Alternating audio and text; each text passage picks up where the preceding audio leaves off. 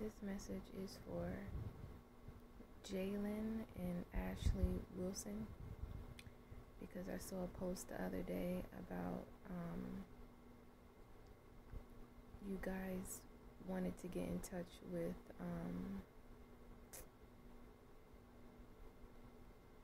I forgot his name, but he's a known guy who was once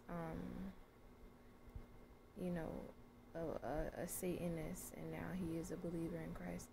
I forgot his name, but anyways, I hope you guys did get in touch with him. At the same time, in the meantime, in between time, God wants you to know that sometimes we look to people for our help, and God is our help. So when there's no person, to call on, or when there's no help from man, God is our help. And he does use his people to help his people. At the same time, God wants us to first look at him for our help. So, and this is not any form of judgment or anything. This is just more to enlighten, because it's something that I've learned.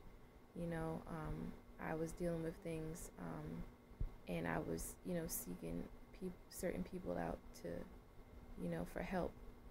But God showed me that to come to him first, and then he also showed me that through his power, I am helped of him. So I don't need nobody to, we as his children, we have the authority. He has given us authority. So we don't need anybody to lay hands on us. We don't need anybody to even pray for us. We can pray for ourselves. We don't need to seek anybody for anything. Sometimes God leads us to seek people. Sometimes God leads us to certain people. That's very true. At the same time, certain situations, God wants to do it on his own, through him, through you, the individual person, for his glory. So I don't know what you guys' situation is. I don't know what's going on. I just know that I saw a post, and it led me to just talk about it, because it had to do with spiritual warfare. And this is something that I've learned about spiritual warfare, is that God is in control of all. God knows about evil because he created evil. He created good as well, okay? God is not evil. No, he isn't. But if you look at examples in the Bible, God has control over evil and over good. For instance, in the Bible, when it talks about in Exodus, when Moses came to Pharaoh to tell him to let his people go, Moses came to Pharaoh several times, and each time Pharaoh denied him and basically blasphemed the name of God. And there was a certain time where he did let them, he did hearken to it, but then he turned back to not hearken into it. And in that word, it states that God hardened his heart. So God does certain things in certain situations because for his glory. So he hardened Pharaoh's heart purposefully, because he wanted to show his people that he was their strong arm. He was their deliverer. He was their savior, not Pharaoh. Not Pharaoh letting them go, but God let them go. And he hardened Pharaoh's heart because of the fact that he wanted to get the glory out of it, okay? And also in the Bible, it talks about God made different vessels, okay? So there are vessels of honor and vessels of dishonor. And certain people God has made as vessels of dishonor, you know, for his purpose, so that there may be a separation between evil and good, okay? So there's God's children, and then there's Satan's children, and there's a very equal balance for all of that. And then at the same time, God is in control of the evil because of the fact that he brings his judgment on people, okay? So how we know God is in control of evil, because look at the things that he did to Pharaoh. Look at all of the things, all of the curses that he sent upon Pharaoh, because Pharaoh was just purely evil. And God did harden his heart more. Yes, he did. And that was because Pharaoh was already a wicked man. And God just added to his wickedness. Because just as the word says, he gave him over to, I forgot that scripture, but I know you guys would know what I'm talking about, and I know whoever is going to watch this is going to know who I'm talking about. God, say I can't quote it word for word, but say if you just want to do evil and you just continue in it, no matter how much times God is showing you that what you're doing is wrong, but you just don't care about God's conviction, and you just keep going into doing that thing. So God will give you over to that thing, because he's basically like saying to you, like, okay, I'm trying to show you that you can choose me, and that you don't have to do that evil thing anymore. You don't have to do that sin anymore. But yet you keep turning away from me and not listening to me. So I'm going to let that thing overtake you. I'm going to let your wickedness overtake you. I'm going to let your envy overtake you. I'm going to let your sinful desire, your lust, your anger, he will allow things to overtake you because of your own evil heart. You get what I'm saying? So God didn't necessarily just make him cause to harden his heart for no reason. He allowed his heart to be hardened because Pharaoh was already a wicked man. So God gave him over to his wickedness, and then he destroyed him. So God is in control of evil to bring judgment upon the workers of iniquity. Okay? So now when it comes to his children who are dealing with spiritual warfare, God uses that evil to make his children stronger. Okay? But just as the word says, we will pass through this, we will pass through this, we will pass through that, and those things will not touch us. Okay? We will pass through many things, the fire, we will pass through the floods, we will pass through everything, and nothing will touch us. He will part that Red Sea in every situation for us. So whatever level of spiritual warfare you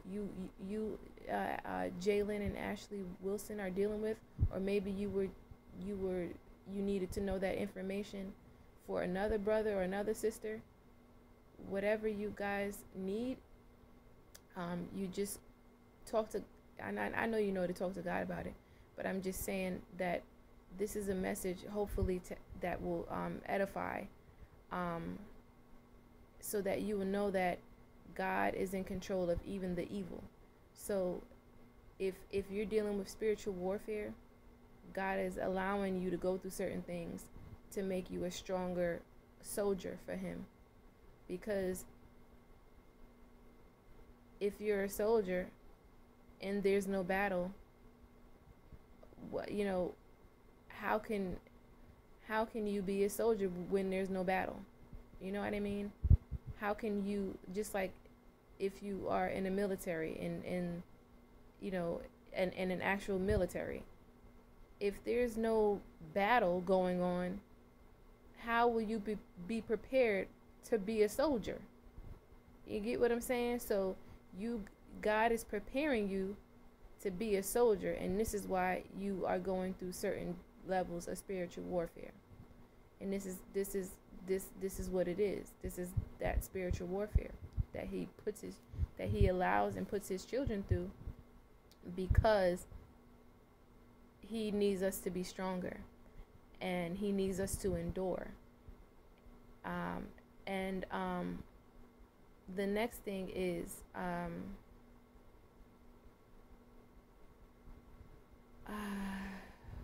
okay, there are many examples of evil in the Bible. Okay, I can think of John the Baptist when he was beheaded. Okay, and God, the disciples came to visit John, and John asked him, like, is this the Christ, or should we look for another? You know, because he didn't understand why he was being put in prison. I mean, I'm sure he understood, but he was still a little bit distraught about it, you know. So God told him, tell John, you know, the blind see, the dead are raised, you know, the lepers are cleansed, so he told him every single example of what was happening, to give him an example that don't be deceived. You are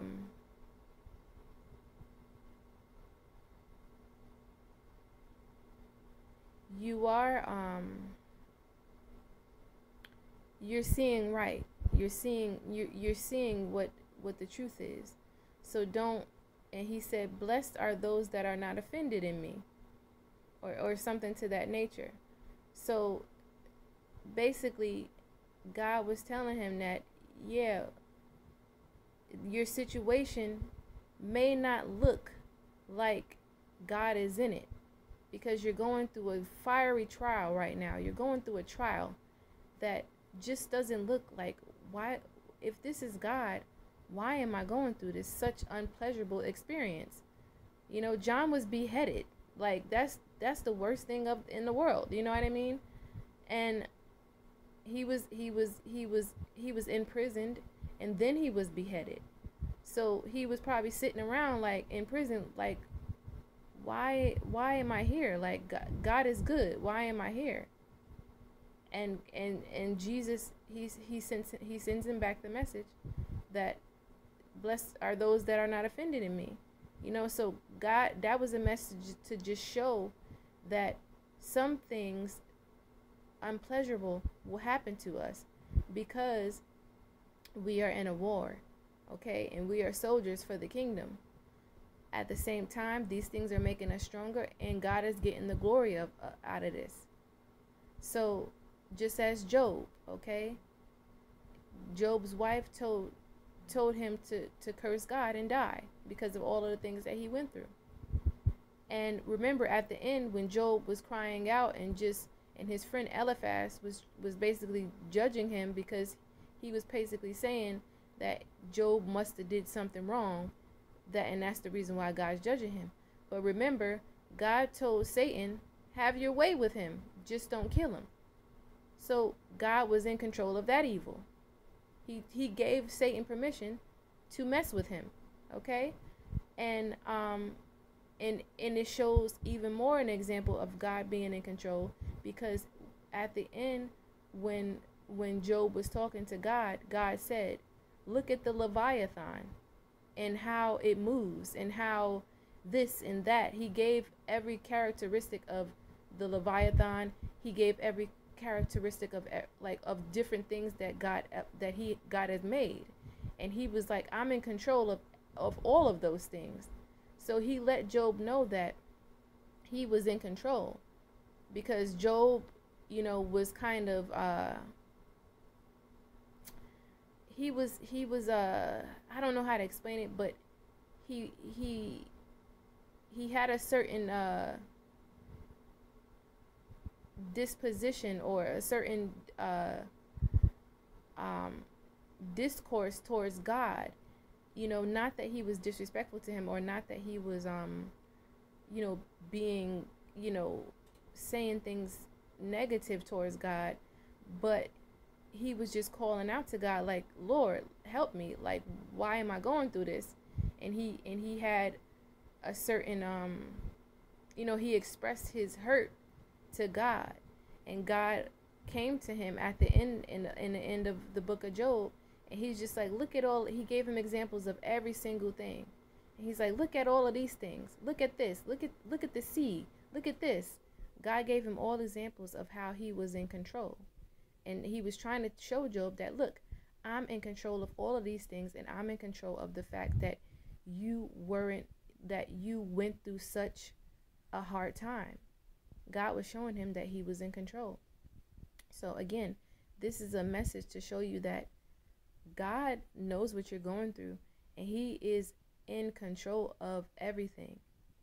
So there is no level of spiritual warfare. There is no demon, no evil spirit, no evil,